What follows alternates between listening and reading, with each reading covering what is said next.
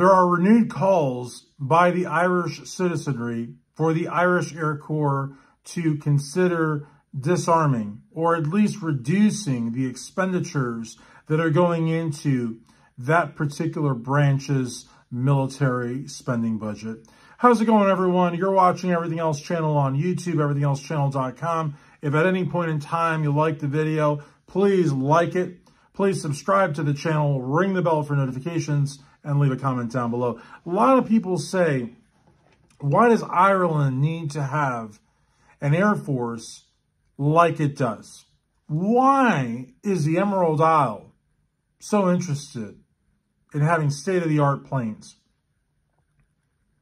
Other people have said, listen, if Ireland's Air Corps today had been around during the Great War, Ireland would have been the most powerful country in the world. That should give you pause. They would have been stronger than Great Britain, stronger than the United States, stronger than France and Spain. Why does Ireland need to have an Air Force so modern and so dangerous if there's no war? And this is something that is being asked in the corridors of government in Dublin, but also regional cities like Limerick and Cork and Shannon.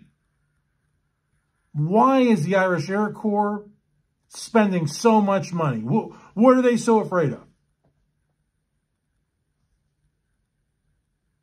When you stop to think about it, really stop to think about it, if the Irish Air Corps of today, with the main aircraft it has today, would have been around during the days of the Great War, Ireland would have been the strongest country in the air, bar none, stronger than Russia, China,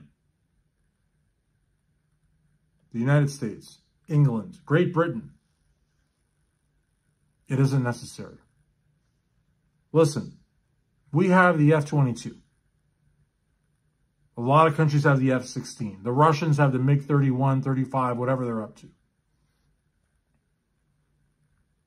None of these planes can hold a candle to the IAC. That's short for Irish Air Corps. The IAC PC-9. The Pilatus 9. This main fighter aircraft can hit speeds of 300 nautical miles an hour. That is 3 times faster than a Kia Rio in the air. Why does Ireland need this ridiculous amount of speed? For what? Why? But that's not it, folks.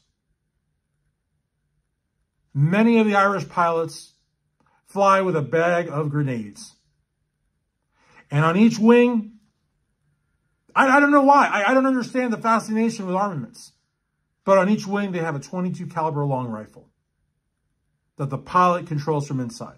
Now, these pilots have spent hundreds of hours on Nintendo and Sega Genesis systems. And if they hit that button fast enough, they can shoot either rifle or both at the same time. And sometimes in what may sound like automatic fire. Other times, they can open the window, grab a grenade, and drop it. Now, I don't understand why Ireland needs to have this level of sophistication, this amount of speed, this amount of destructive power. There are no wars. Ireland doesn't have a guerrilla movement. There isn't an insurgency. So, why do you need this military machine in the air?